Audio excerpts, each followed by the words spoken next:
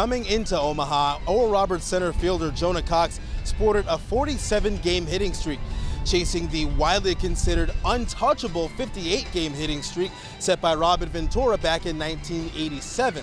On Friday, though, that hitting streak came to a halt. However, Oral Roberts came out with the win. But if you ask Jonah, it was the last thing on his mind, and he'd probably trade that hitting streak for a win in the College World Series any day.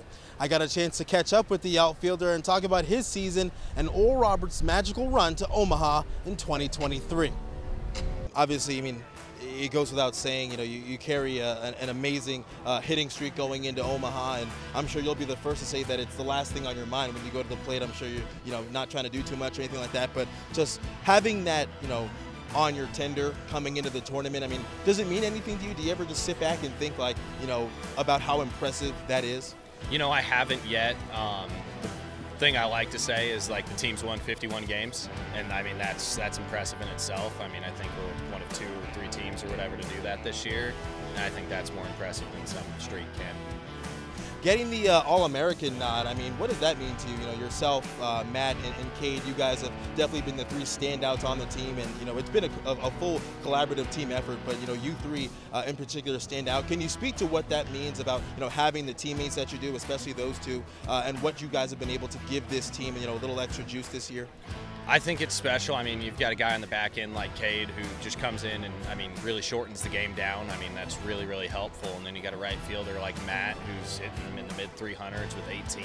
That's special. The thing people don't really know is, we've got a first baseman who's perfect on the year so far. I'm going to jinx that now, but you've got a first baseman like him in the infield.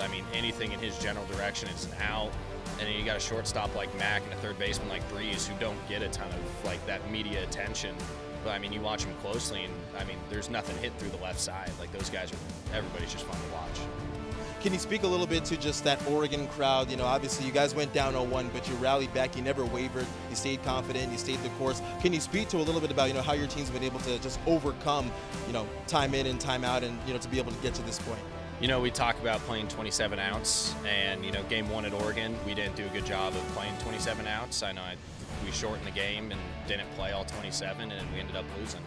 And you come back the next day, and that was kind of the focus of hey, we need to play this game until it's over. And Justin Quinn ends up walking it off, and you look at that inning, and it was special. You got a walk, a single, a walk, and then Justin Quinn steps up and does his job.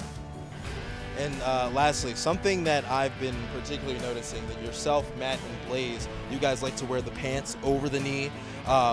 When I was playing baseball, it wasn't really a thing. Now, who cares how I play baseball? Obviously, you're the subject here. But can you kind of describe for me where the inspiration came from for, I call them the football pants. They look really cool. But can you explain, when it started and why you started wearing your pants that way? Because I've been very intrigued by it. So I grew up an OU fan, actually, and so I watched Kyler Murray play baseball in high school and stuff like that. So I saw him do it, and I was like, wow, he looks really, really fast doing it. And so I started wearing my pants up after that, and then it's just kind of stuck. And I don't know, Maddie and Blaze both just look enormous when they wear their pants above their legs. So I don't know why they do it. That's kind of why I do. Oral Roberts continues their run Sunday at 6 p.m. on ESPN2 against the Florida Gators. Now in Omaha, I'm Darron Wallace for Midco Sports.